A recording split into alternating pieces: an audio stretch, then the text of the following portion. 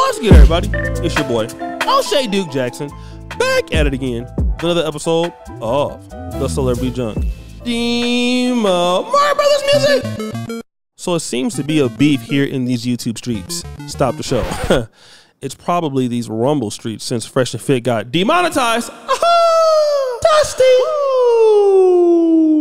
But DJ Akademiks has just covered it, and it's a beef between Joe Budden and Fresh and Fit.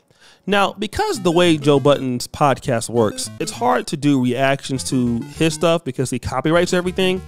But pretty much Joe Budden said that Fresh and Fit were broke without YouTube. And DJ Akademiks covered it in his stream about a response that Fresh and Fit both made to Joe Budden. I'd like to take the time right now to play that clip. You guys, in the last episode, he said that you guys were broke without YouTube. I think it's time you address this clown.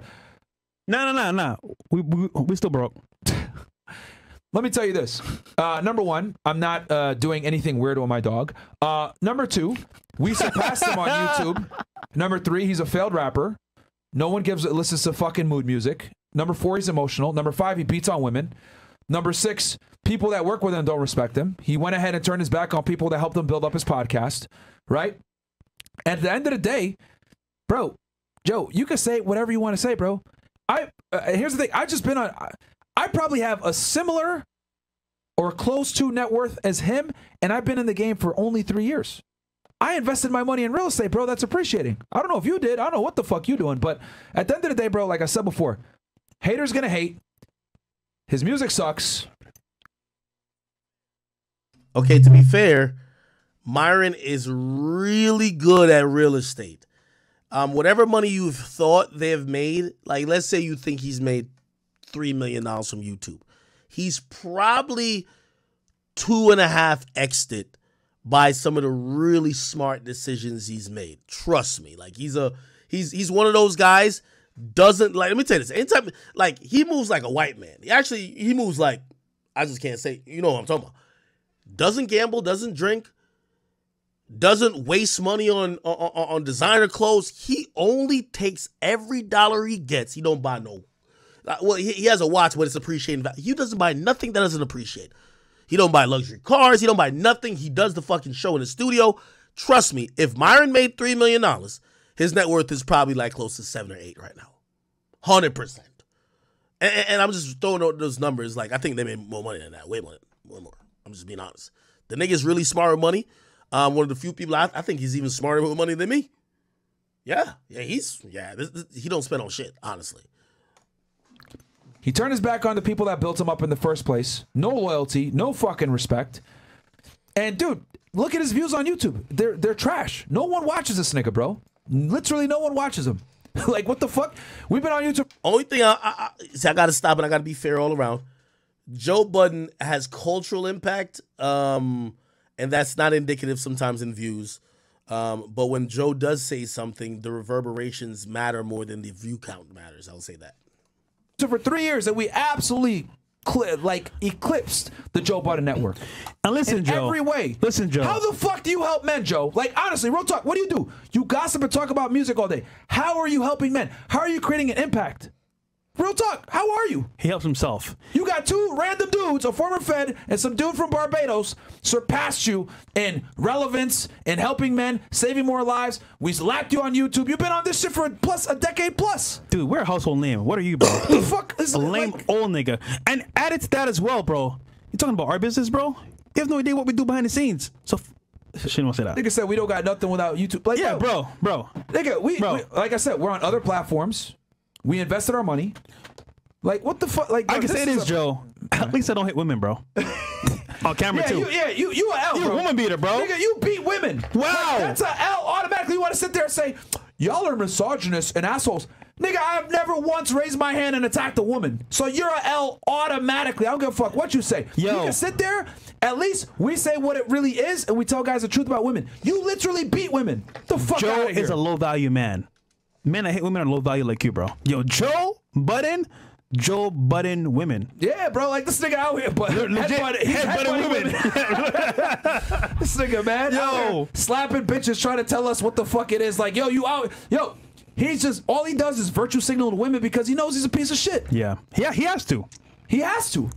You Bro. literally have to be a bitch to women because you know for a fact you fucking assault them, you beat them, you sexually harass the women that work for you. Like, nigga, what Oh the yeah, fuck? and she quit because you were harassing her, bro. Because you're a weirdo. You're a perv, bro. You're like legit. I understand Doing shit with your the dog. desire for women, but bro, bestiality with dogs, hitting women, Like, nigga, you're all around. You're a L all around. bro.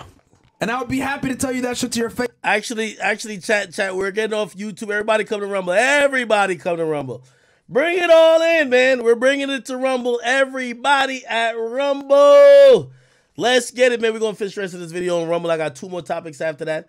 Shit, I really gave y'all 5 hours today, man. I'm really putting in work today, man. But I appreciate y'all. I love y'all. Okay, so if you're watching this, go to rumble.com/academics. I will see you all on there now, okay? All right, let me get off of that, YouTube, see you at Rumble. There we go. Perfect. Back at it. Face too. The fuck out of here, man. These fucking hating ass dudes, they're jealous, Yo, bro. your kids should be ashamed of you, bro. We never said anything about you negative. This motherfucker's been talking shit about us for fucking years, bro. Yeah. So again, you guys hear Myron. He's acting real tough, talking about, if you guys want to come to the gym, you can be held accountable and all of that. But I mean, that's very interesting because when Allende came into your house, I mean, you wouldn't grab the gun and you wasn't trying to do all that. So, bro, like, I don't know where you're getting off of, you're going to beat the hell out of somebody or whatever. I mean, bro, like you sound, it sounds good on YouTube and all of that, right? None of these guys are going to fight because it doesn't just make any sense. So we just need to stop that now. The reality, as a YouTuber like myself, who used to, be cordial towards Fresh and Fit, was when they started talking shit about Kevin Samuels and some of my other YouTube buddies behind my back. That's when I drew the line. So we're not gonna act like you guys are out here innocent when you guys are snakes. That's the fact. So if you want to fight Joe Budden for that, you should need to hit yourself, all right? Because you guys are slime balls and you guys are backstabbers. I have proof of that, and you guys are snakes. You would do anything for money, and that's interesting because you're saying that Joe Budden is the same person, and I believe that he probably is. Yes, Joe Budden does have a history of beating women, but he's trying to talk about this, like Fresh and Fit. These guys are saying, look, well, we surpassed this person in the platform, and look at what we've done, and he's jealous. Firstly, you guys got big by literally begging other people to come onto your podcast, all right? Putting OnlyFans models onto your podcast and kicking them out. It wasn't like people really cared about what you had to say as a cultural impact to what you're saying.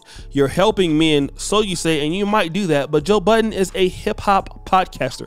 You're not even in the same genre, all right? He's the greatest hip hop podcaster that has ever lived. You guys are doing something that is very, let's say, taboo. And while it's entertaining, there's no way you're on the level of Joe Budden culturally. Just what he does. All right, you guys go viral for saying offensive stuff and putting on Ku Klux Klan's hats on and all kind of stuff. That's what you guys do. That's not what Joe Budden does. And Joe Budden is a simp to a certain degree. But if we're going to be real, Joe Budden is a cultural icon. He is the highest paid, I believe, podcaster on Patreon. And he's been doing it for years, almost a decade. You guys just got in the game for sure. But a lot of folks have blew up in their red pill at the same time, like Jess Pearly Things, who's also a grifter. So we're not going to sit here and act like if you guys had to do it the same way that Joe Budden did it, you would get big in hip hop, because you wouldn't. You needed ass, titties, and everything's in the seats to get to where you're at because you just guys didn't have the talent to do it. So that's just something you can't deny. Joe Budden as a podcaster paved the way for even guys like you. And you might not be the best rapper in the world, but hey, Joe Budden's one of the best to ever do it. Let's be fair. But to be honest, let's get back to this tough talking. You're gonna, put people in the gym and beat the hell out of them. I'm like, bro. Just think about all the fighting. Just take that out of the thing, because it's not gonna happen. You guys are where you're at because of you. How much of a woman can you be to be mad at people for criticizing you for clearly making mistakes? If you didn't make those mistakes, nobody wouldn't say anything about it. Now, you're saying, well, sad music, we don't ever bother anybody, and these guys are always, they need to be held accountable. Like, all that anger, bro. Like, what does that have to do with anything, bro? Like, seriously. You guys are the snakes. You treated a lot of YouTubers like shit behind the scenes. People in the community know about it. It's a fact. They are not lies. It's the truth. Now you're out here upset about it, bro. It's just deal with it as a personal issue. All it is, you wouldn't say it to my face.